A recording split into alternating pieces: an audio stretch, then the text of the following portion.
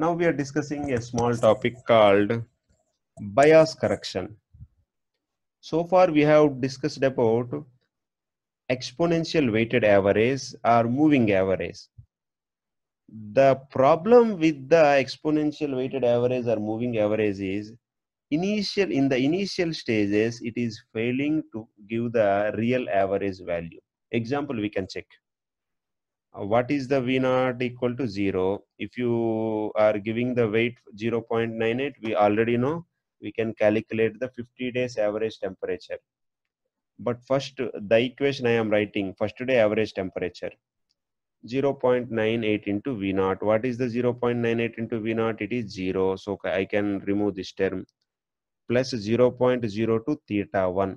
So V1 equal to 0.02 theta 1.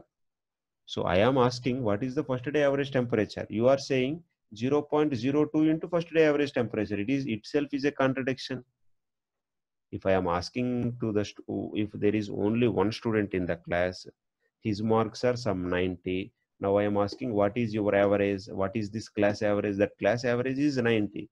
If you are telling 0.02 into 90, that is an error. But this is what really happening here.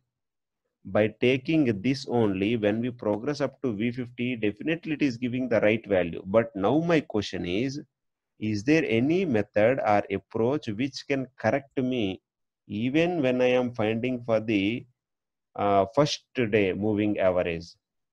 Now, there is no doubt when we are progressing up to V50, definitely it may give the correct value. But now I want even in this initial stages also, I am expecting a proper value, means the correct value.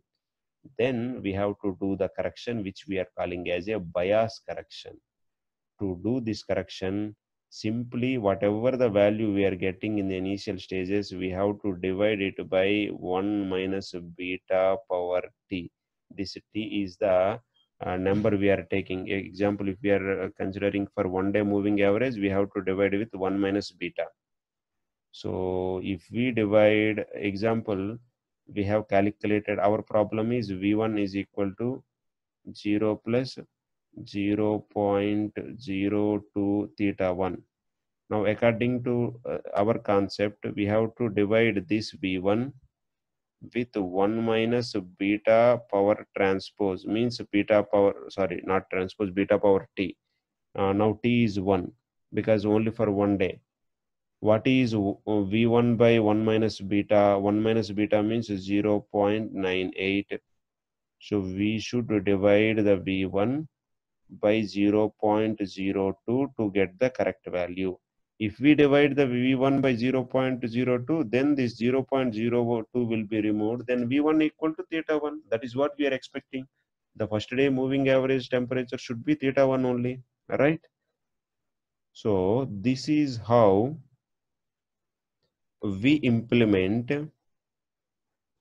Vt by 1 minus beta power t. If t is equal to 2, then we will write 1 minus beta whole square. If t equal to 3, 1 minus beta whole cube. But when it is, we are finding for V50, it is 1 minus beta power 50, means 0.98 power 50 is almost negligible. We can almost neglect it. It is very smaller value. So this is how the bias correction we are taking is affecting only in the initial stages. It is not affecting in the later stages. That is what also we are expecting. Our bias correction should change the should change the values in the initial stages only. So by implementing the bias correction, we are getting the moving averages for the initial stages also in the exact way.